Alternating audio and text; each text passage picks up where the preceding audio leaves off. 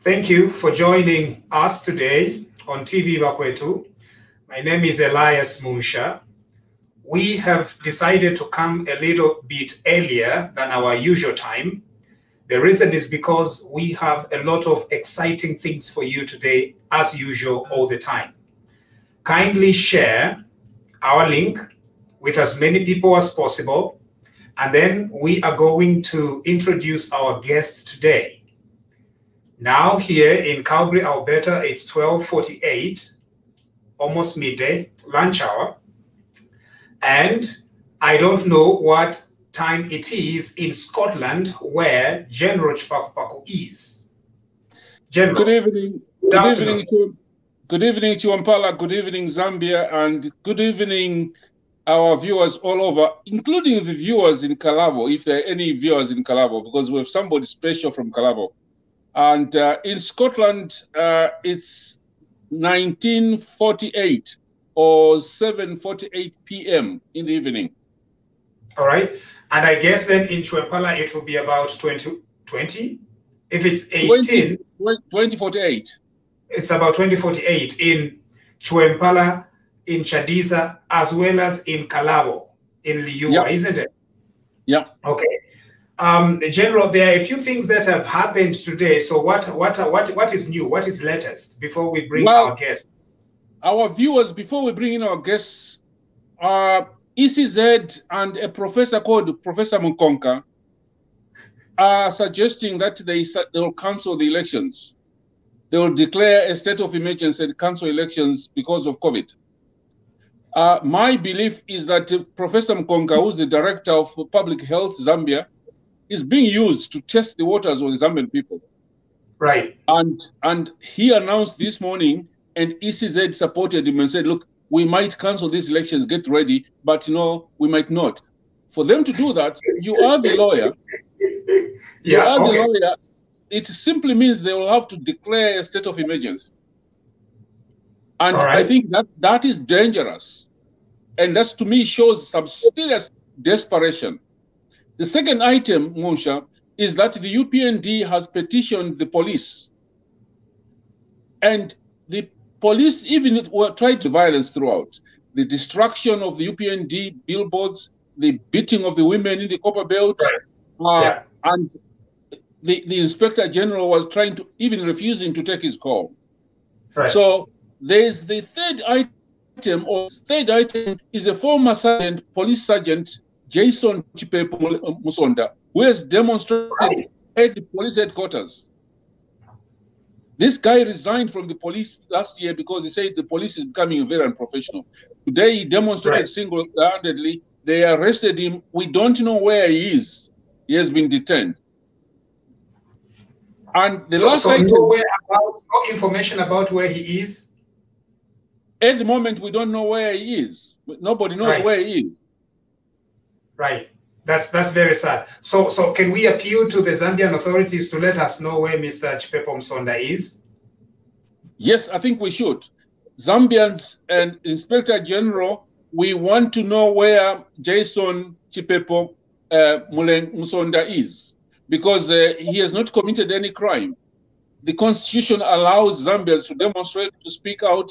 So the way you bundled him in, Inspector General, that is unconstitutional.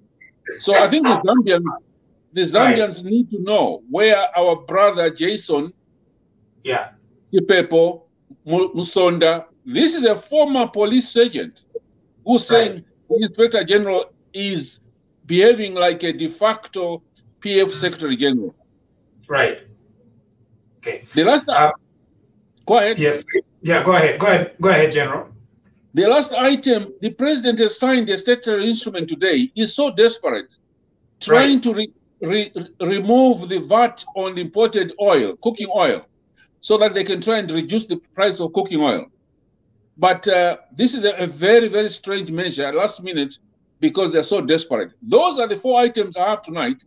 But, well, the doctors, they are continuing with their ghost law, and they are serious, and they're proceeding with their ghost law. Those are the four items I have tonight, Musha.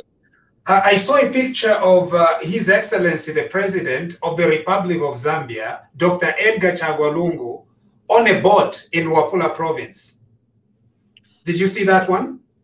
Well, today, to be very honest with you, Musha, I didn't follow him today. I normally follow him. You know, I'm one of those thousands of Zambians who are blocked on his pages. I'm not allowed to comment. I can see what he's doing, but I'm not allowed to comment because I was blocked by President Lungu, I was blocked by ZNBC, and I was blocked by ETZ. So I'm a bad boy. We always know. And there is this thing where people like bad boys. I don't know why. There is something attractive about bad boys. Now, we want you to stop being a bad boy, General. We want you to be a good boy. So go back to these pages and play nice. Can you do that? Musha, you cannot change a boy from Mumbwa. I am a boy from Mumbwa. I cannot be a socialite, as you said. I am a boy from Mumbwa. I will be what I am. I will say things as I can't pretend, Musha. So I think I'll just wait for another 72 days. The president's office will unblock me. I'm sure when things change, they will unblock me. ETZ and ZNBC the same. It's they've been blocked. They've blocked me for the past 2 years now. I think ETZ blocked me 6 months ago. All right. Okay. That's quite serious. So we want you to be a good boy. I know we can do something over for a boy from Mumbwa because we want you to come from Chwempala. Us from Chwempala are extremely peaceful people. We are good people. So come and join us in Chwempala, okay? Are you taking that offer? No, I'll take the offer. For the sake of Zambia, I'll take the offer, Musha. I'll take that offer. Right. I'll try and be a very good boy. There are very few pages that have actually blocked me. Well, Musha, you're lucky. Me, I've been blocked all over. Anyway, that's why some people were wondering, is General Chipakupaku a real person? Norman Chipakupaku, are they a real person? And there you go. And that's why they were blocking you probably. Yeah, I think so. I think the president of Zambia thought I was a ghost as well. So they don't want to hear from ghosts. But the truth is, Norman Chipakupaku, the boy from Mumbwa and Chipata, is real. I'm not a ghost at all. Yeah.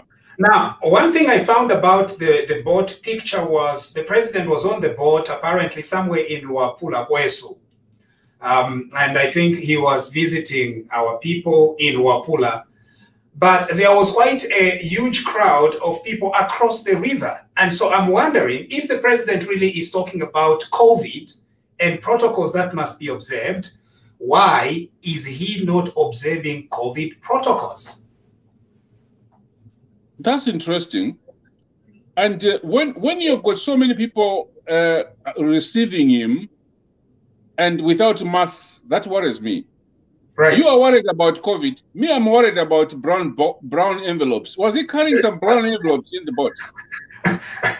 I'm sure he carries akasaga gandalama because that's what he tells us, isn't it? Yeah. He goes and then he begins distributing cash all over. That's what he said. So I think he was carrying something in the boat. Right. And so breathing money, also distributing COVID while stopping other people, like other political parties, from campaigning. So it's like COVID rules are only aimed at others, not him. Yes, I think so. It's just very, very unfair that the police are unfair. And now we are hearing ECZ is threatening to cancel the elections. And we know that even the Ministry of Health, they are not issuing the so-called health clearances for people to campaign. Right. So it's difficult for the opposition. Right. But having said so, HH has arrived in the Copper Belt today. He's arrived very welcomed in the Copper Belt. And it's strange. He was attending a funeral and the police were blocking him everywhere in the Copper Belt.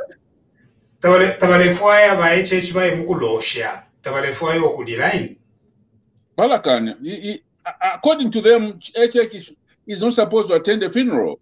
It's strange, really strange. All right. Today, General, we have a guest. Now, this guest comes from your political party. I don't belong to your political party. Maybe I do. I don't know.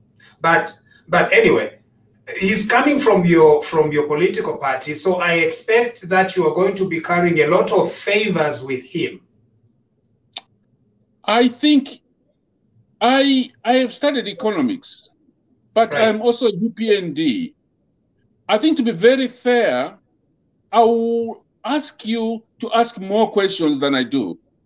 Right. Because for me, I've been involved with the policy of the UPND, so I don't want to be seen to be favoring Dr. Musokotwane. But you know what? The boy from Mumbai is harsh. I tend to ask very tough questions. So please, Munsha, you lead this discussion. I will introduce this man because I know him very well. And then you lead on the questions, but we want to focus on the economy, stupid, right. as Bill Clinton used to call it. Why is our economy in the situation in which it is today? Why is this debt problem? Now, General, when you say you want to introduce him, does it mean you are also reading his bio? I will read his bio. I want the Zambians to know. It's a very brief bio. This guy is a very experienced economist. So I just want to give the Zambians just a brief one. Because if we read his bio, it's pages and pages, but I'll just be brief. All right. Okay, thank you. We are now going to welcome Dr. Situmbeko Musokotwane onto our show here. General, please introduce our guest. Dr. Musokotwane, Situmbeko Musokotwane, good evening. And the man from Liua, the MP, former MP for Liua, former Minister of Finance, my brother, I call him Budi. A lot of people don't know when I say Budi, he knows what I mean. So welcome to Bakwetu TV, Dr. Musokotwane. Thank you very much indeed. And I'm most delighted to be on Bakwetu TV. Also actually honored because, as we said earlier on, I've been following this very TV show for some time, even before you, Honorable Chipaku joined. All I can say to Advocate Munsha is that thank you. The Zambians through me are saying to you, thank you for providing this alternative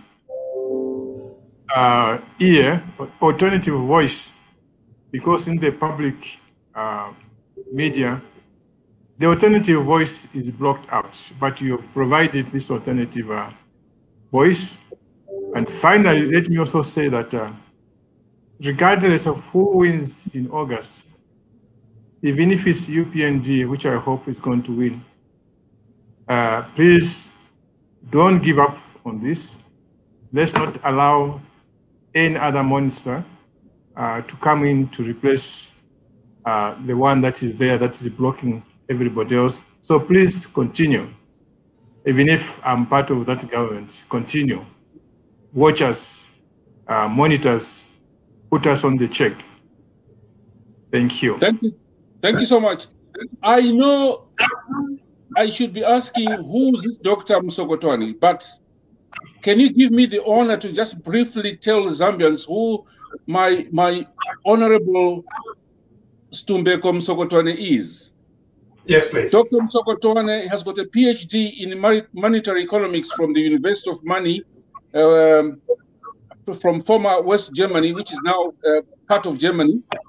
He has held the following offices. He was lecturer at the University of Zambia, teaching undergraduate students and MA students, and he was teaching macroeconomics, microeconomics, monetary theory, public finance, and econometrics. He has held various positions at the Bank of Zambia, including being advisor to the governor as director of economics, director of financial markets, and then deputy governor. He also became he was a consultant for a long-term consultant to the IMF resident advisor, a long-term consultant to the European Union and USAID as advisor to Minister of Finance, Zambia. He was secretary to the Treasury under Peter Magande, who are another good friend. He was deputy secretary to the Cabinet for Finance and Economics. He was economic advisor under President Mwanawasa. He was Minister of Finance under President Rupia Banda. He's from like 2011 MP for Liua and held the following responsibilities under UPND. He's the chairman of, he was the chairman of the Parliamentary Committee on the National Economy and Trade Matters. He was member of the SADC Parliamentary Forum and the whip, the parliamentary whip of the UPND. And Dr. Musokotwane is also chairman of the UPND economic team. So, ladies and gentlemen, we are dealing with a very experienced man. We will ask him very honest questions. And Yes. Dr. Musokotwane, we need you to give us the answers. Please don't use jargon, because Zambians don't want to hear jargon. Our audience is full of different people from Chiwempala, from Kalabo, and from Mumba. General, are you saying that we people from Chiwempala can't understand Ichisungu, Tatumfwa?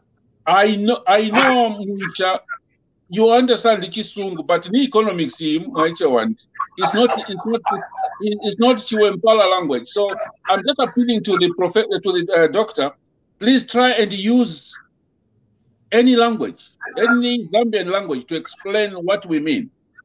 Right. So I think I'll kick off.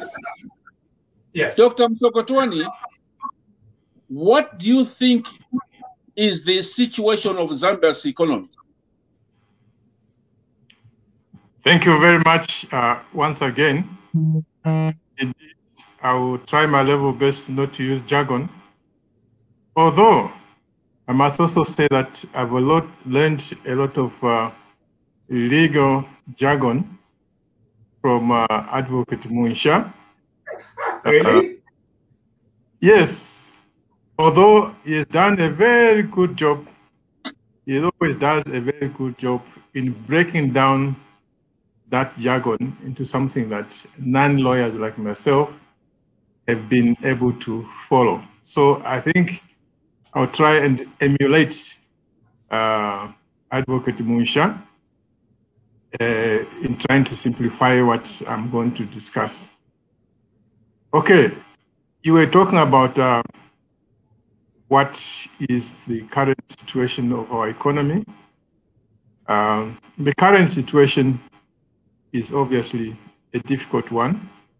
This, I think, I need to elaborate, because a difficult economy means that people are finding it hard to live. You earn your money if you are lucky enough to be in employment or in business, and you discover that what you can do with that money now compared to what you were able to do a few years ago. This time around, there's very little that you can do. Out of 100 kwacha, which 10 years ago, you could buy a bag of meal, you could buy some carpenter, some cooking oil, some sugar, from 100 kwacha. Today, if you have that 100 kwacha, you cannot even buy a single bag of meal. Right. So the majority of the people out there who are not lucky enough to found money in the manner that some of our citizens are brandishing money around, the majority of our people are finding life hard. The cost of living has gone up tremendously. On top of that, more especially for our young people, but even for the middle-aged people, jobs have become very hard. Jobs have become very hard. During your time and my time, Mr. Chipakapako, jobs were not something that was a difficult thing to do. We came out of secondary schools, not even colleges. We came out of secondary schools and immediately there were jobs. Employers were waiting at the gates. When I finished Form 5 in 1974, at the gates, the Zambia Railways was there, Zesco was there, all of companies were there to try and get hold of young people to employ. Now, let me also say that from the little that I've said so far, cost of living is high. Jobs are scarce. Doing business is hard because very few people are able to sell. Right. If you go in some of these shopping malls, you find so many empty spaces. The reason why we are all having all these difficulties is that the so-called size of the economy, the size of the economy. In other words, when you add together what the farmers produce, what the miners produce, the services that the lawyers produce, right. the money we earn from tourism, the summation of all this is what we call the size of the economy, the money that is earned in the economy. What is earned in the economy today is only about 60%. Is only about 60%. The size of the economy is only about 60% of what it was, say, 2013. Can you imagine? Oh, no. Only about 60%. Yeah. Only about 60%. So, Dr. Musokotwane, this has happened, all this shrinking has happened in the last 10 years. This shrinking, yes, has happened in the last 10 years. There's only one other country that I remember whose economy shrank so much. This, of course, is across the river in Zimbabwe. But there are difficulties. But for now to this situation where the size of the economy is only about 60% of what it was, this is terrible. Right. And now, go ahead, Dr. Musokotwane. All these things that I was talking about, less money in our pockets, cost of living going high, no jobs, is a reflection of the fact that this economy that has become smaller, each one of us is struggling to get a piece of this smaller economy. Each one of us is struggling to get a piece of this smaller economy. Therefore, for the average person, not those who are swimming in millions of dollars and so forth, but for the average person, logically, it follows that life must be hard. Right. Life must be hard because there's less to share. Okay, let me follow up this one, Munsha, before you take over. Right. What are some of the indicators which indicate to you, which can indicate to the whole world and to Zambians from 2011? What are the indicators which you can show that the economy is not doing well? What was inflation, for instance, in 2011? And what are these indicators, Dr. Musokotwane? And probably Munsha can try and help us to explain things like inflation to Impala. I don't know what term he can use. What are the indicators which can show us that the economy is not doing well since 2011? Okay, since we said we shall try and simplify things, let me start by elaborating what you mean by economic indicators so that our colleagues in Chiwempala and indeed Kalavo can follow what we are talking about. Right. I can liken an indicator to the well-being of a person, the health of a human being. When you go to a doctor with a complaint or even just a normal checkup, right, there are certain vital signs that they will check on you. Okay? Some of those vital signs, learning from some of my friends and relatives who are in the field, they want to check your BP, blood pressure. Is the blood pressure okay or is it normal?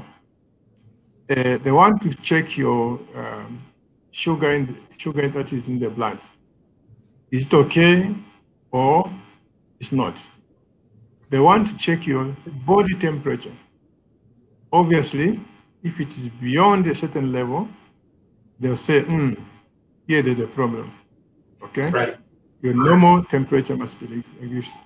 So in the health world, in the medical world, those are the vital indicators that tell a doctor or an expert whether there's something to be worried about or your vital indicators are okay. So similar in the economy, there are also those vital indicators that we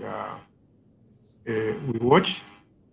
The very first one is what we were discussing earlier on, the size of the economy. Okay, is this economy growing or it is not growing? Yeah. We want an economy that grows because it is in the production of more maize that food is becoming available. It is in the production of copper that we know that taxes will be produced. The transporters will have something to ship to the ports. Bankers will be employed because they must process the payments. So all those things that we do are determined by the side of the economy. The bigger the economy, the better. Now, as we said just a few moments ago, our economy is only about 60% of what it was 10 years ago. So it is shrunk. That is not a good sign. It's a very bad sign. Another sign, you're talking about inflation. Inflation, to simplify matters, is the pace at which prices are increasing. The pace at which prices are increasing. Measured, the term for that, or the jargon for that, is inflation, which CSO measures on monthly basis. 10 years ago, inflation was less than 10%. We had gotten used to inflation rate of 6-7%. In fact, hardly anybody those days talked about price increments because it was not an issue. Yeah. Right. Now, of course, inflation is an issue. Prices are increasing. I think the worrying thing is that for the last 6 months or so, every month you find inflation is 20%, 23%. I think it's currently at about 23%, which means for the average commodity, if the price for an item was, say, 10 kwacha at the beginning of the year, by the end of the year, it would have more than doubled. That's what it means. And of course, our salaries, our incomes, don't rise like that. They are more or less stagnant. So what it means that with the money that we earn, increasingly, we earn less and less and less. That is why 100 kwacha today can no longer buy a bag of minimum as it used to 2010, 2011, when a bag was about 40 kwacha. The exchange rate of the kwacha, which is of course another price, 10 years ago, the exchange rate of the kwacha was about 4.8 kwacha to a dollar. 4.8 kwacha to a dollar. So to buy $1,000, we needed 4,800 kwacha. Can you imagine? Right. I wish I had a lot of dollars then. 4,000 kwacha bought you $1,000. You wish you were in Scotland. Yes. Today, the same 1,000 kwacha, you must pay 23,000 kwacha. Okay, 23,000 kwacha. That's why those days, teachers, police officers, and so forth, were buying themselves cars because if you imported a car from Japan, $2,000, a used car, it was only about 9,000 kwacha. 9,000 kwacha, a car of $2,000. The same car today, you are talking almost 50,000 kwacha. Where would the people? So anyhow, that is another indicator, the issue of inflation. For our young people, and I think for all of us who are parents, a very vital indicator is the employment rate. Right. Okay. There, where you are in Canada and Australia, Scotland, you talk about an employment rate of 3, 4, 5%. By the time you get to 8%, in other words, 8 out of 100 people being out of a job, that is a crisis. That's what we have. Yeah. It is a crisis the government can fall. Here, I must say that this issue of unemployment, yes, it is getting worse now. Yes, it is getting worse now because of this crisis of overborrowing. But to be fair also, we must say that this is something that we fail to handle as a country from independence. The early days of independence in the 60s, my brother Musha there also, you remember, jobs were rising in the manufacturing. He wasn't there. He wasn't there, doctor. He wasn't there. When? Oh, no. I meant Chipakpak. Oh, yes, of course I do. I remember that. Do I look like General Chipakpak? Go ahead, Dr. Musokotwane. Go ahead, sir. I'll just be like Dr. Musokotwane. I think the beard makes you look like a senior citizen. Go ahead, Dr. Musokotwane. Go ahead, sir. Go ahead. Go ahead, sir. Because this is very interesting to our viewers. Those of you who are studying economics, will send you a bill, an invoice, because this is a free lecture in economics. So Dr. Musokotwane, these are the serious indicators that things are not well. Yes, I need to mention just one more. Go ahead, sir. Go ahead. This is the issue of national indebtedness. National indebtedness. The way to simplify matters again, the way to test whether your economy is over-indebted or too much in Congole, or whether it is reasonable, is to compare the size of the Congole, the debt, to the size of the economy. Okay? It's like comparing how much you owe to the size of your salary. That's what it means.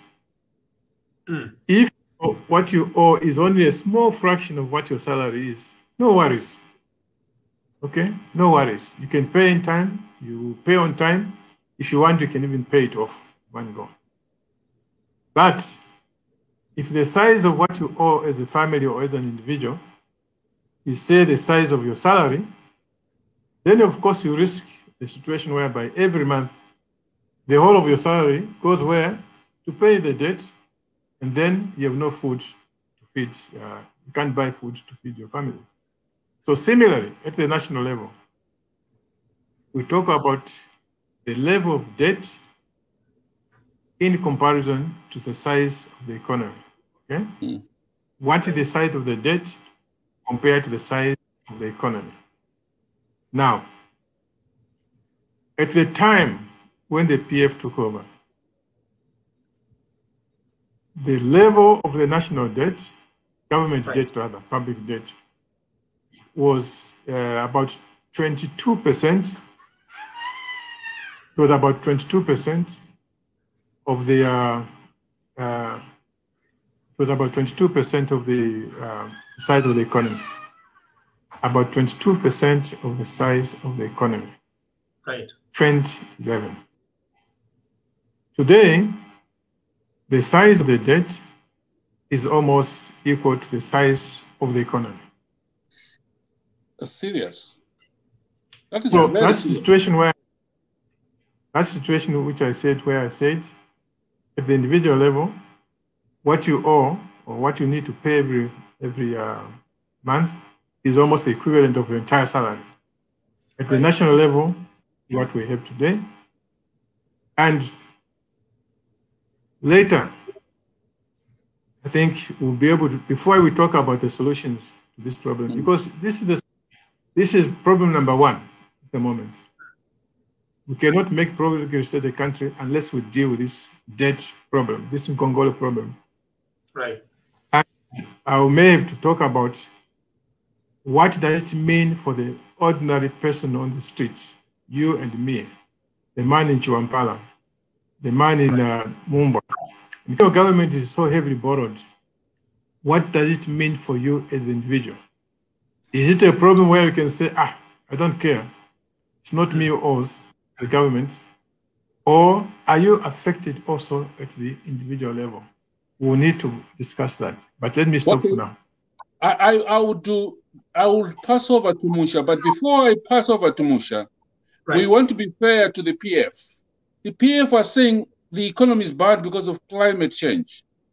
The PF is saying the economy is bad because of COVID. What's your comment, Dr. Musokotwane? Climate change is an issue. COVID is also an issue.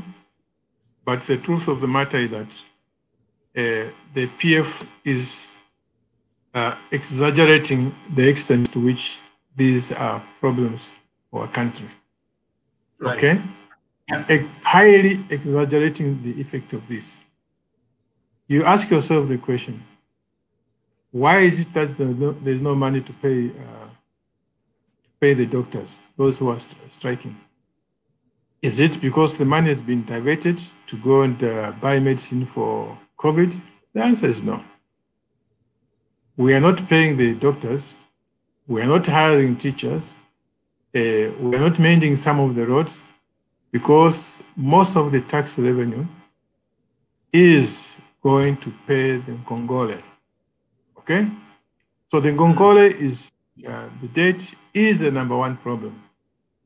Even if COVID ends today, as long as this debt is there, you will not be able to pay doctors. What is happening now, as you can see, is a panic situation. Doctors make noise, okay, find money to pay them something. Contractors make noise, oh, okay, find money to pay them. But this is like having a pair of trousers that is so badly done. You have a hole on the backside. So to mend that backside, you must cut on the knees to get a piece of cloth, mend on your backside. So this is the situation that we find ourselves in. The problem is the debt. The problem is the debt. And the sooner the government accepts this reality instead of ducking around and making excuses on COVID and so forth, that will not help us. We will tackle the debt. We will tackle the debt. We will drill into the debt. We are trying to look at the indicators and the problem. Musha, any questions, sir? No, I think we are ready to go into the debt, really. We are already there, so we had better go into it. Now, Dr. Musokotwane, we've been told that the kind of infrastructure they have built, and by infrastructure, I mean they've built flyover bridges in Lusaka. They've done all this, and they've gone on to build what they are calling infrastructure, hospital. There is one in Petauke, where Mr. Lungu comes from, Dr. Lungu comes from. In Petauke, they are calling it Kalindawalo Hospital. Very big structure. What effect would those structures have on an economy like Zambia? Would it help?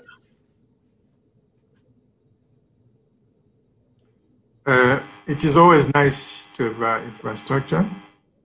Let's be fair and level-minded. It's always good to have infrastructure.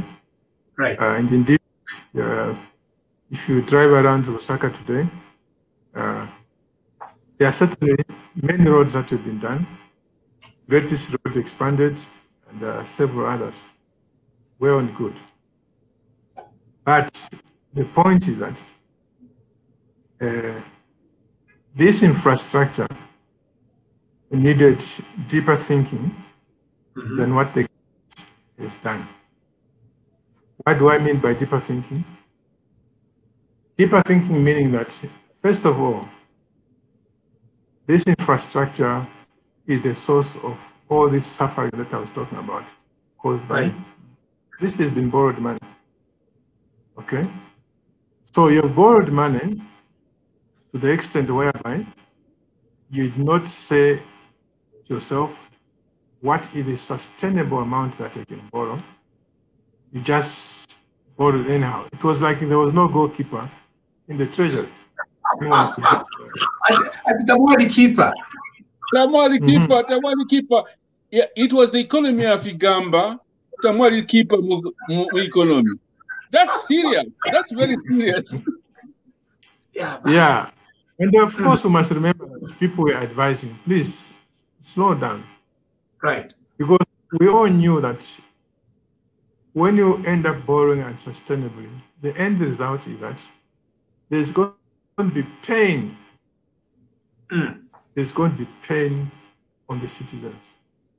The pain that you see now, the high prices of commodities, the fact that doctors cannot be paid, the fact that now there are more than 1,000 young people who have trained to be teachers. 40,000 young people who have been trained to be teachers. And teachers are desperately needed because in a place like Liwa, typically from grade 1 to grade 9 school, there are only 3 teachers. 3 teachers from grade 1 to grade 9. So you need teachers. There are 40,000 of them that have been trained. But we can't hire them because there's no money. Where is the money going to? To pay the Congolese. Right. Okay. So this is what I meant to say. We needed to the infrastructure, Dr. Musokotwane, the infrastructure, there's this issue of the cost of putting this infrastructure, especially on the roads. What is your comment? Is this infrastructure being put at the right cost, in your view? That will be something that an incoming UPND government will have to let professionals, because we don't want to be vindictive, we don't want to be emotional, we want to allow the professionals. Right.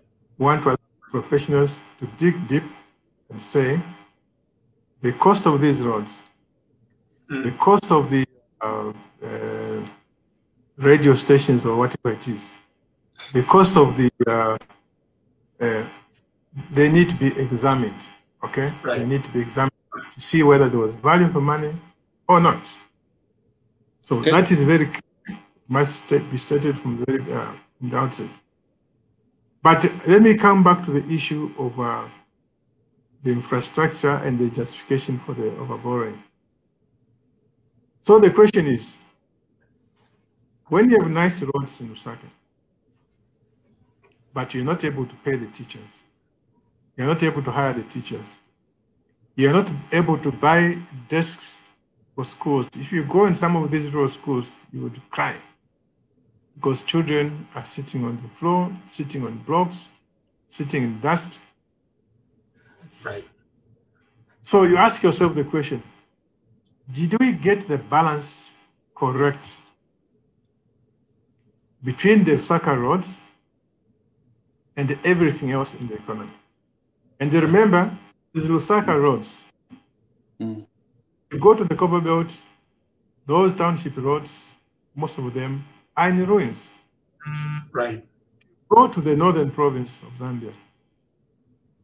The moment you leave Mpika to go to Nakonde, from what we've been seeing on social media, it's like canals. The road looks like a canal. So the question is, did we get the balance correct? The answer is no. Right. We should be modest in the type of investment we make in Lusaka and these urban areas.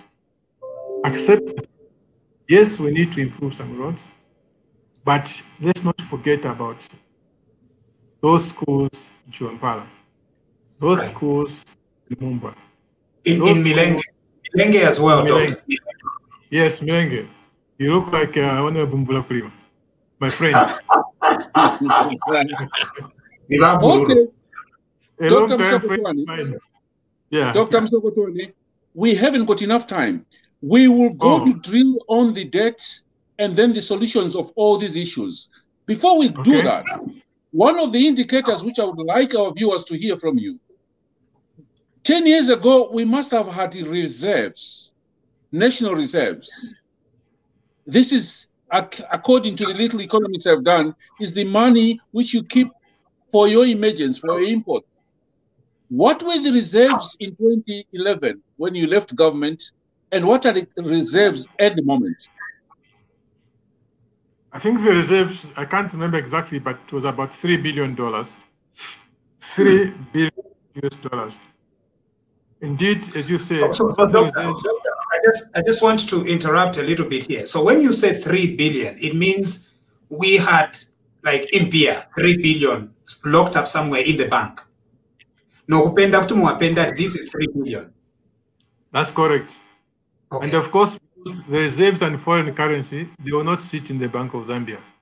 In the Bank of Zambia, will just be the numbers. That money will be seated in the Bank of England, to be seated in the those Swiss banks, will be seated in the Federal Reserve in the US. But yes, it was hard cash that was available, about $3 billion. Today, these figures are available. You can check the statistics from the Bank of Zambia. I think the last number that I saw, it had dropped from 3 billion to 1.1 billion. Yeah. And to our viewers, that is enough money to pay for our imports probably for 1 month, if not 2 months. Am I right, Dr. Musokotwane? Yeah, just about a month, I think. Just about a month. Okay, fine. Now, the importance of this is that if we have reserves, if a catastrophe happens, you will not panic, because you can, like your bank account, you can go and draw, push the days forward. Similarly, if you have reserves and the exchange rate is getting funny like what it has been, the central bank can draw on dollars and put into in the market to stabilize the exchange rate. But where it is 1.1 billion, it is even dangerous for the Bank of Zambia to draw on that, because it is already too little. Supposing there's going to be a draw, then what happens? So yes, the reserves have basically disappeared very significantly. Okay, now let's move on very, very quickly, Dr. Musokotwane. I was in the team, not in the team which handed over in 1991. UNIP had borrowed. MMD came in, you borrowed a bit, but the donors were very good to you. MMD government, not you, but the Frederick Chiluba's government. Mm-hmm. Then there was a cancellation of debt, which I fought very hard for in Scotland. It took us 9 years to campaign. Zambia's debt was cancelled. I think during that time, Dr. Musokotwane was an advisor to the Levy government, right? Yeah. Yeah. So, yes, that's correct. Yeah. So what was the debt in 2011? What is the debt now? And where is this debt from? The debt that was cancelled by the donors, the level was at about $7.3 billion, right? Wow. You mean, Doctor, I want us to digest this news a little bit. So donors forgave us $7.3 billion in Congo. Yes. Not 100%, but I think I would say roughly about 90%. So right. Probably after the forgiveness, there was only between less than $1 billion of owing that we had. So very little. I mean, it was all these Congole, they forget. So we did not have a lot of Congole when they forgave us. No. When they forgave us, right. 7.3, and then, given the size of the economy, was actually right. quite a lot. Right. But yeah, it was quite a lot. We were failing to pay. But where the debt sits now, the external debt, at about, if we follow the government information, about $15 billion. Do you trust the government? Do you trust the government figures? Well, when we come in, we have to do an audit by ourselves. Right. We issue a statement to say, the government say, this is the Congole they left. We've gone through the books, by our findings, collaborated by the people who we owe. the actual level is so much. Okay, I think that is the standard. Let's break it down, Dr. Musokotwane. When you talk of debts, there is the external debt and the internal debt. Can you tell our viewers what that means? Yes. The $15 billion that I was talking about, this is what we owe people outside Zambia. Okay? People outside Zambia, yeah. If we include the debts that we owe people in Zambia, in other words, the debt that we owe the foreigners plus the debt that the Zambian government owes to the people here in Zambia, like the suppliers to various things, those who buy treasury bills, contractors. When we put all that together, local and foreign, it comes to about $20 billion. Okay? So that is a conservative estimate, right? And the number could be more because the government has not been forthcoming. The number could definitely be more, and I think it's going to be more, because these numbers that we are talking about, of course, we are following the accounting rules.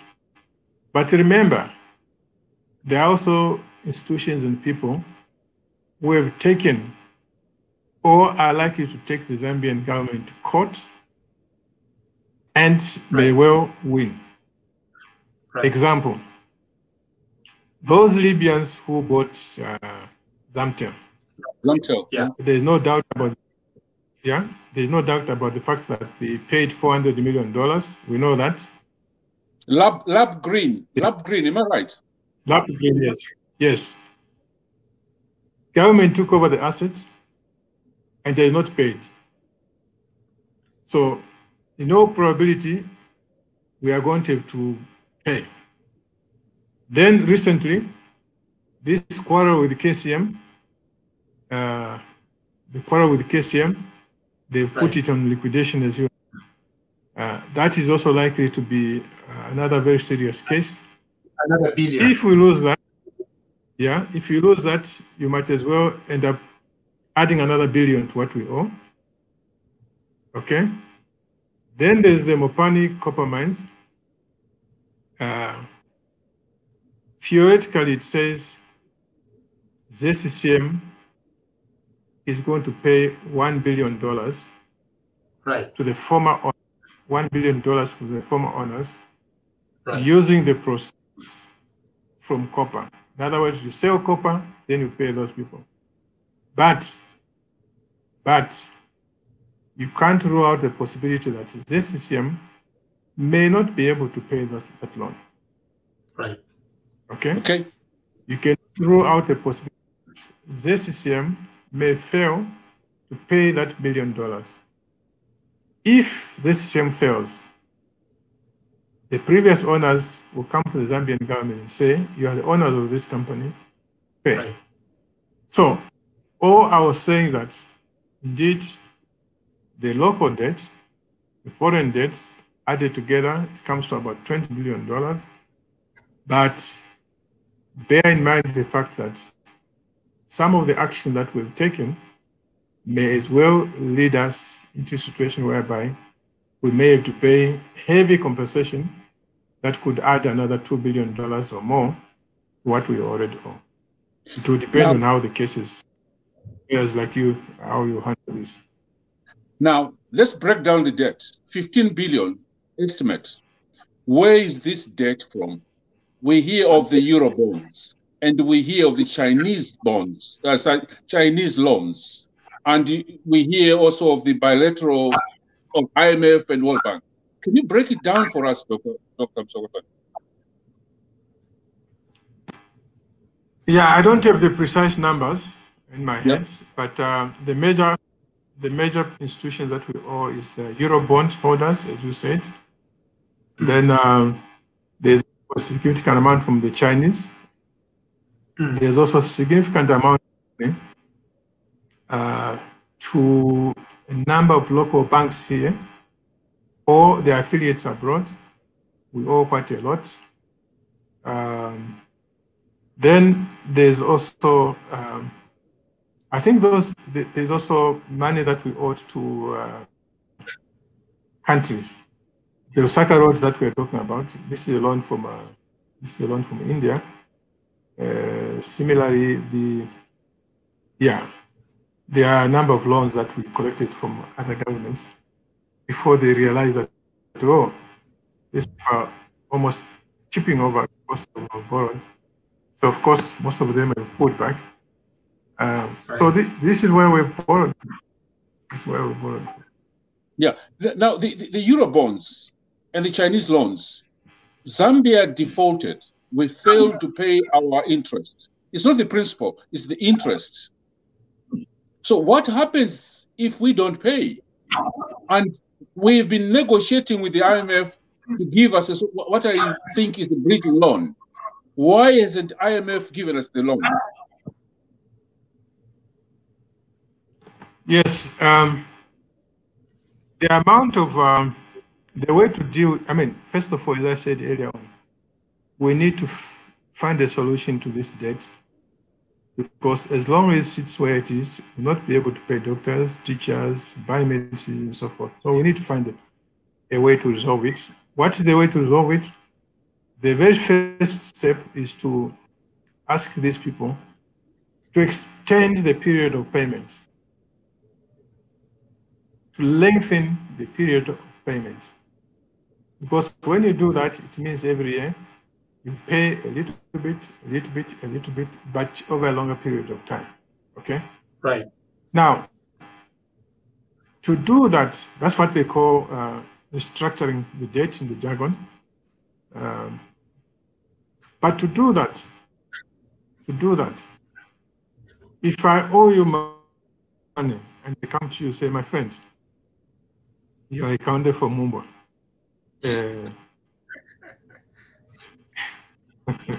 We fought battles before, but let's forget about that now. I owe you this money. Can you allow me to pay over a longer period of time? You look at me and say, this chap from Kalao, can I trust him? Can I trust that if I give him a time, he's actually going to pay? At will show you Nikelenka. Or is it the case that when I allow him to pay for a longer period of time, that's now when he's going to go wild and buy another suit, buy that, and buy that, and buy that. I'm a suit and buy another suit, or marry another one, whatever the case. So you need to be convinced. You need to be convinced before you extend that privilege of me paying over a longer period of time. You need to be convinced that I'm responsible enough. You're right. Now, how do you get convinced? You get convinced by getting a neutral person to say, okay, me, I'm a neutral person. I'm monitoring these people. I think they've changed their bad ways. So please help. That neutral person is the IMF. Okay, that neutral person is the IMF. So in essence, we need a stamp of approval from the IMF, which says we've examined the way people are conducting the economy. We now believe that they are responsible enough. Please extend the repayment period. Definitely, you'll be able to pay you back. Now, for the IMF to give a stamp of approval, they must be convinced that you've changed your bad ways. Otherwise, they themselves will get a bad name.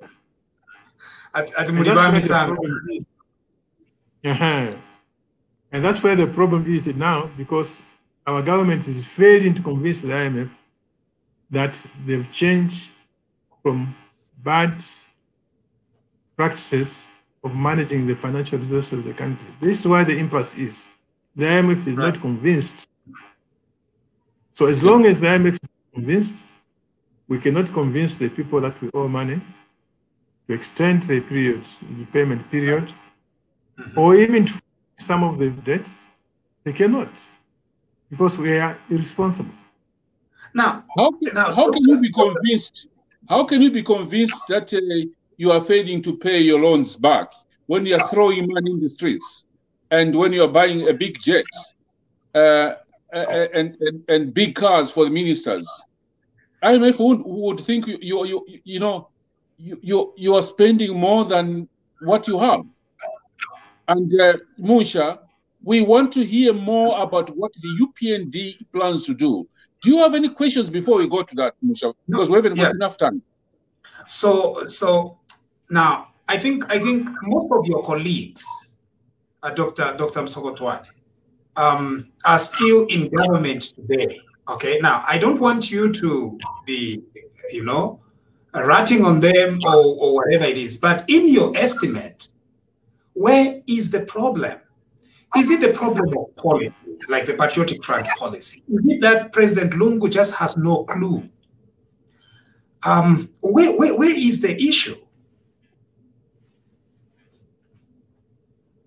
The issue in my assessment is that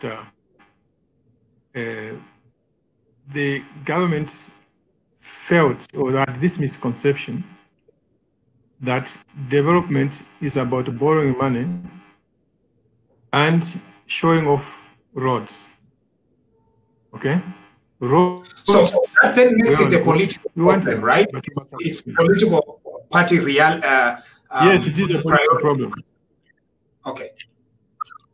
Yes, I mean, we hear it from the colleagues in the PF saying that we are going to win easily because we've already transformed the country, we've showed the development. They keep quiet about the negative impact of the borrowing. They project the infrastructure. They were convinced that by putting infrastructure in Lusaka, voters were going to give them a clean and swift mandate. Of course, they did not take into account the fact that when you borrow money like this, it's going to bring pain on the citizens. It's going to cause the prices to increase. It's going to cause you failing to pay doctors. They did not take that into account, in spite of the fact that advice was always being given in Parliament, professional economists, international economists. They thought the way to go to win elections is to have this infrastructure at whatever cost. Now there are all these plans that the president announces together with his minister of finance. So I've even lost count. From 2015, there is the 6th, 7th National Development Plan, and then there was the other one which they were calling COVID Development Plan, and now they are negotiating for the 8th National Development Plan. What does this all mean?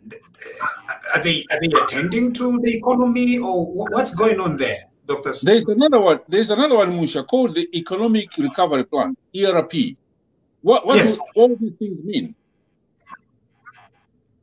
I think all these are meant to address the problems that are emerging in the economy. But unfortunately, they are all premised on government spending the money that it does not have.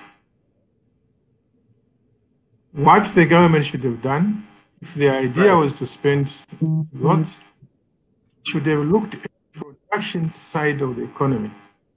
Right. How do we make the mines produce more? How do we make sure that we earn more money from tourism? How do we make sure that we earn more money from agriculture? When you have earned the money, then you can spend. But we can't just be spending. In the meantime, the sector that should be giving you money, like mines and so forth, they are going down. That is a contradiction. That's why those plans that we are talking about can never lead anywhere. They can never lead anywhere. It's like you as a family, instead of instead of worrying about you having a job or having a business, that is, you just talk about, oh, we are going to borrow money for a car, we are going to borrow money for a house.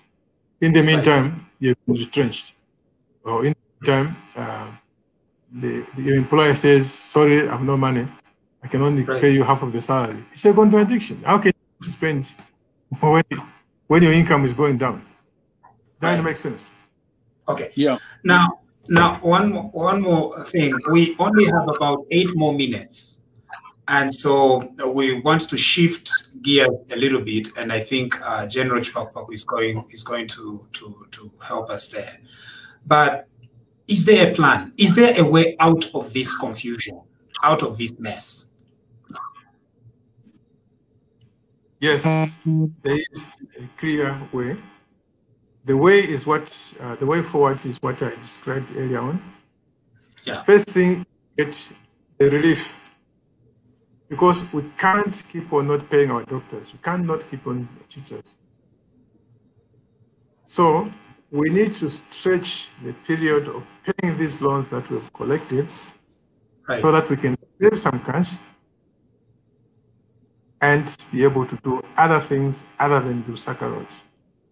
Okay. To do that, we need to conclude the discussions with the IMF, convince them that we have left the bad ways, and we are going to do that ourselves.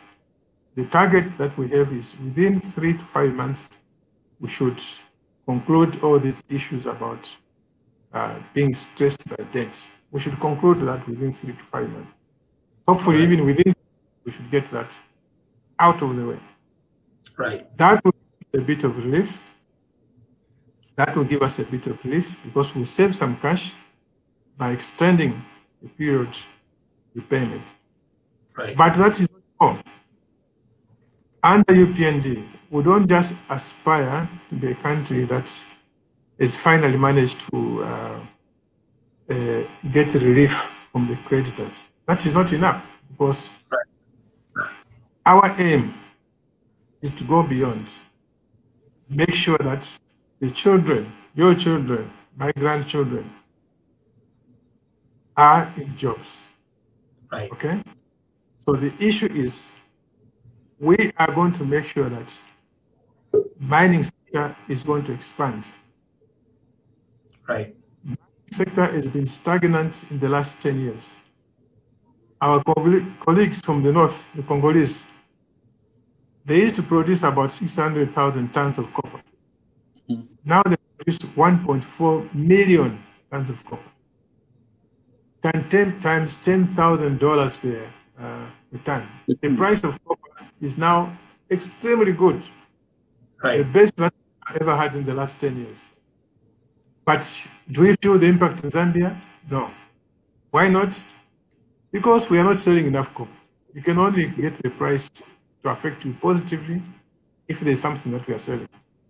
So we are going to push very hard to make sure that our mining sector moves from producing 850,000 tons. Right. We want to be ambitious to 3 million tons of copper per annum. Okay? Right. 3 million tons of copper per annum, which means that from copper alone, we should be earning $30 billion a year. $30 billion a year. We are being ambitious. Okay? Right. We are being ambitious, but we know this can be done. This can be done, I can assure you, this can be done. Right. We are going to deal with the issue that Chipakpak talks about a lot on agriculture. Okay? We are going to make sure that items like cotton, things that make shirts, that make bed sheets, that make towels, that make bandages, that make vests, we are going to invest tremendously into our cotton sector. Not that we want to export raw cotton, but so that those factories of those years, like the ones that used to be Livingston, you were not there yet, Amush.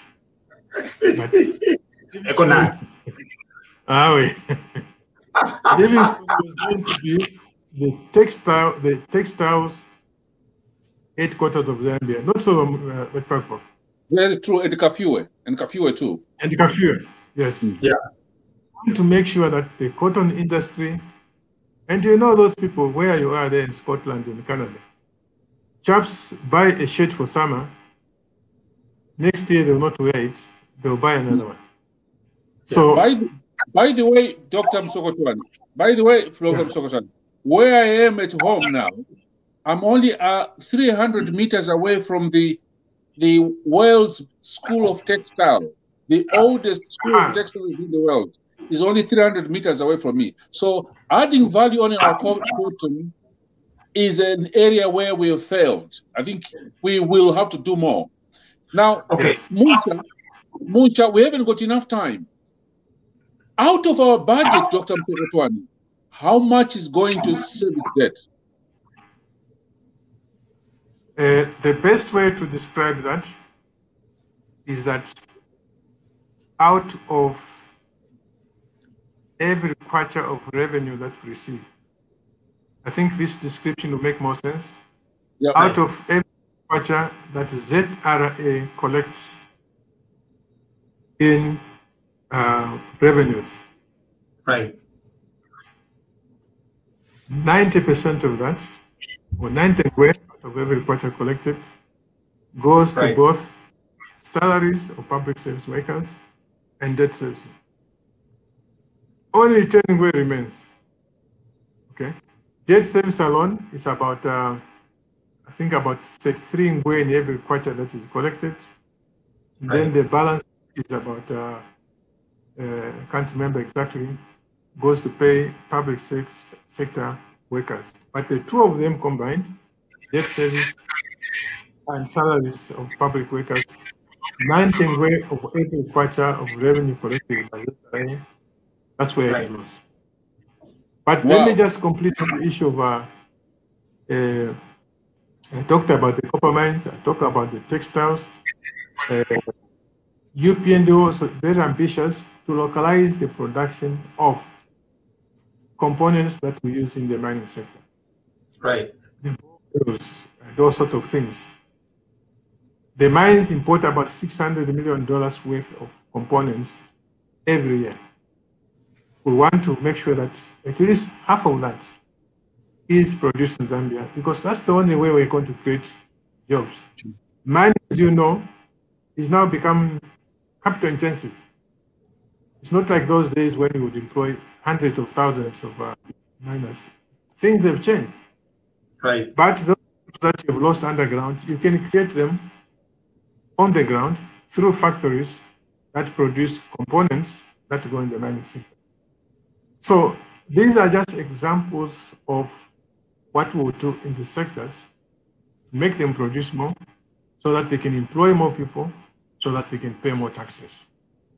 Okay. Before we conclude, Munsha, are there any comments, or can you bring in one or two people who are ready to say something? All right. So because we have quite a lot of comments, this is what I'll do. I'll go to what Facebook calls stars comments. Stars comments. So the stars comments means, Dr. Musokotwane, so this program works in collaboration with Facebook.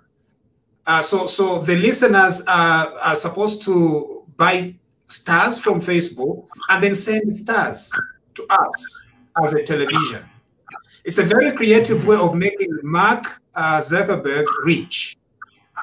Not a way of making Chipakupaku rich at all. No, he will still remain the same Chipakupaku from Mungu, but it's for Mark's riches. So I'm going to read from the stars comments. Kelvin Chanda Kafwimbi, this is what he's saying. Very simplified for the average person to understand the fiscal mismanagement.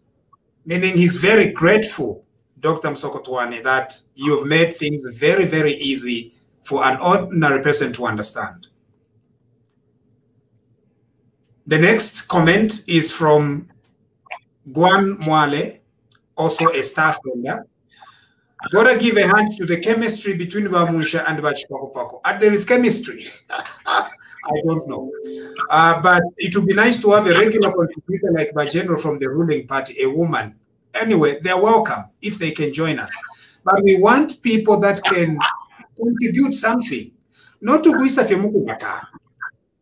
Because here we have Dr. Musokotwane contributing. If you go back, feel very clear. We don't want a person to come, isn't it, General? Well, there's a big challenge here. Bring it on. Let's bring in that Benedict from PF. She claims to be very, very smart. Let's bring her on. Right. We would welcome anybody from PF to have a very good discussion. This is for the sake of our country, by the way. Right.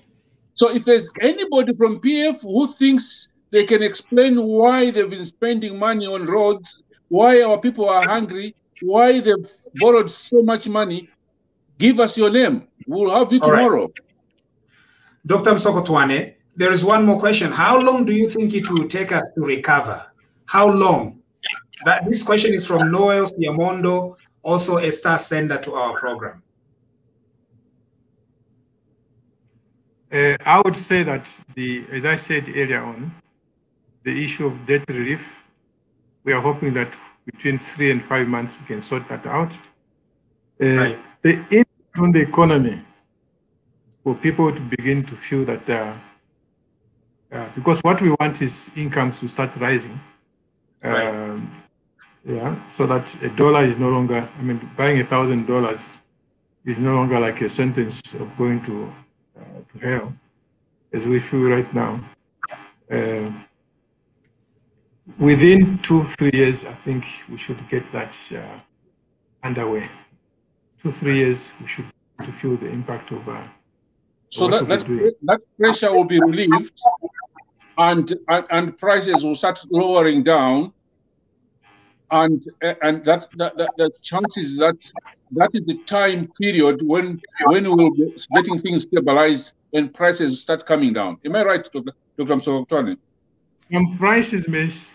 Some prices may come down, but most likely what is going to happen that the kwacha incomes will rise without causing inflation. In other words, what I'm saying that the kwacha incomes, salaries in kwacha, profits in kwacha will go up, but without causing inflation. Without causing inflation. All right. Thank you. If I may simplify that further, it might mean that while my salary increases, the dollar kwacha exchange rate remain stable. I hope you are following what I'm saying. It's not. Don't expect the kwacha to go to 5, 6, 7 kwacha to a dollar. That is probably unlikely to happen. Perhaps also cause damage. But expect our kwacha incomes to rise while the dollar remains more or less stable. So that is a catching up effect. Yeah. I hope I'm not complicating matters too much. No, you've been very clear. Now we must. I just brought in some of our friends of the program, Mr. Jerome Kanika, who is our resident pharmacist. We are so privileged here, Dr. Musokotwane, that we have a resident pharmacist, so that if anything goes wrong, the resident pharmacist will immediately. Do pharmacists prescribe? No. Yeah, they prescribe. Come on, Munsha. They do. In case you've got a headache, they'll tell you which mankwara to use. No. Now you are using no. That kind of medicine is not practiced in Scotland. You are using the Chiwempala kind of medical practice, where you just go to a pharmacist. I think it's the doctors who prescribe. These guys tell you exactly the dosage of what you need, but at times they can prescribe. So, yeah, Jeremy, we also have Andrew Butcher, but I don't think we can take any further questions. But I just want to acknowledge some of the star senders. We've got Piri Archangel Peter. We've got Mia Admini. Is this your real name or it's it's your Facebook name, Mia Admini. Thank you. We've got Olga Dasi, Livian Hamuntili, Helen Chakota, Noel Siamondo, Movita Mwala, Mambo Chula, James Musalilwa Lusambo, Likando Mufalali, Chris Cleovis Banda, Akim Kayamba, Liutwe Stephen, Talking Entrepreneurship, Ephraim Kalaluka, Elvis Movita, Muzundu Tovin, Peter Simango, Real Solomon Banda, Bernard Sinkala, David Lungu, Wellington Chavala, Chisanga Mwamba, Nelson Uyoya, Eric Sia Lianda, Winte Lukamaluda the 7th, Moses Chansa, Jack Sungwebweupe, Handa Nicholas, Elvis Chisanga, Gonga Michael, Frisco Mulosa, Helen Chakota. Thank you to all the star senders. Thank you so much. Just to wind up, I just wanted to say on behalf of Muncha and our viewers, thank you so much, Dr. Musokotwane. We know you are to travel from your constituency to come back to Lusaka because we wanted you to be there, to be here with us. And I think you've simplified things. Right. And for me personally, I can't wait and see that day when you start tackling the debt and start, re-engineering our economy for our people to get relief. That's what I can say to say thank you so much for taking the time. Musha, what do you think? We should be bringing the doctor as our resident economist every week. What do you think? We are going to do that, but we know probably after the elections, because we think that the UPND is winning, and so he'll be too busy for us. And then he's campaigning in the US, busy campaigning in the US. So we are going to miss this, but we'll be phoning him. Yeah. So basically, thank you so much, Dr. Musokotwane, and thank you so much to our viewers. And it's over to Musha. Yeah. Thank you. We cannot take more calls. I'm going to just bring our friends here that are here so that you see, Dr. Musokotwane, that there are so many people that are following you today, and some of them are on the screen right now. So thank you very much for joining us today. This has been TV Bakwetu, General Chipakupaku, and our guest, Dr. Musokotwane. And I've got to sign off now.